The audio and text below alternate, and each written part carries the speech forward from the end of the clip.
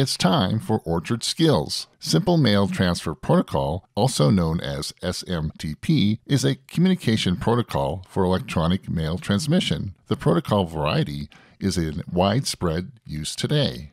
Mail servers and other message transfer agents use SMTP to send and receive mail messages. SMTP servers commonly use the Transmission Control Protocol on port number 25, not to be confused with the Post Office Protocol, also known as POP or POP, which provides access via an Internet protocol on port 110 for a user-client application to a mailbox maintained on a mail server. Today on Orchard Skills, we'll be utilizing free utility smtp4dev. It's a dummy fake SMTP email server for development and testing on Windows, Linux, and Mac OS. It has been written in the .NET Core 3.1 platform using C#.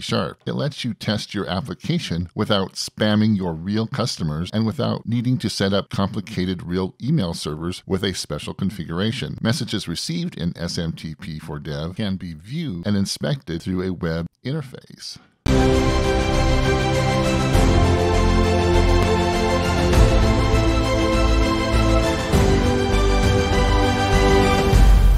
Welcome back to Orchard Skills. Let's get started. Let's go ahead and go to the SMTP4dev GitHub repository.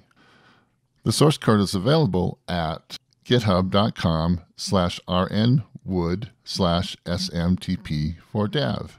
If you're using the .NET Core SDK 3.1 or greater, you can install SMTP4dev as a global tool using the following command: .NET tool install -g rnwood.smtp -- version 3.10. You can start SMTP4dev by running SMTP4dev.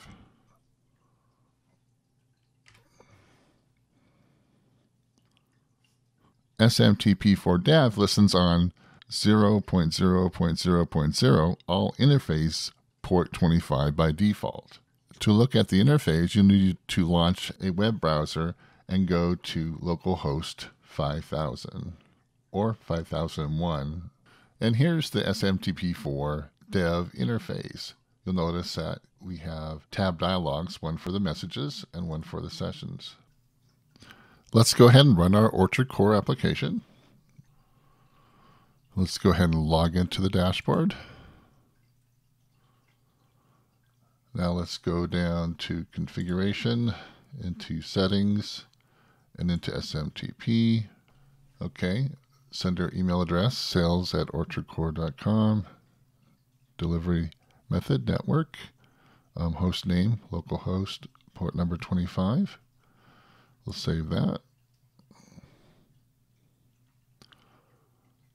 Okay, so now let's go ahead and go into our contact. We'll enter Orchard Skills for our name, and then our email address, sales@orchardskills.com, and then this is a message, and do a submit. There we go. Thanks for your message.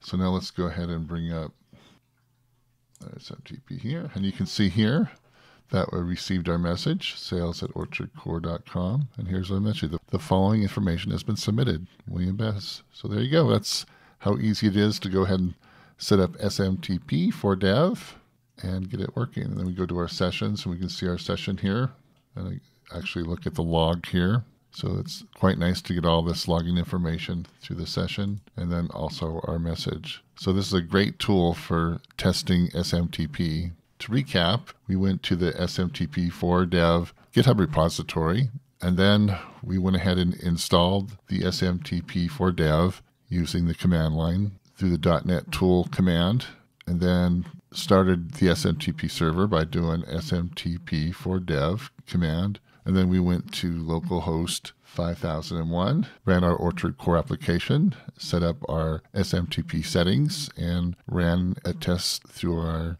Contact Us page, and everything is working. Now, if you missed or didn't understand something, that's okay. There's a detailed blog post that describes all the steps. There is also a GitHub repository with the complete source code. All this information is in the video description. If you like this video, please click on the thumbs up icon. Also, please subscribe and click on the bell icon to get a notification when I release the next video. Thank you for watching.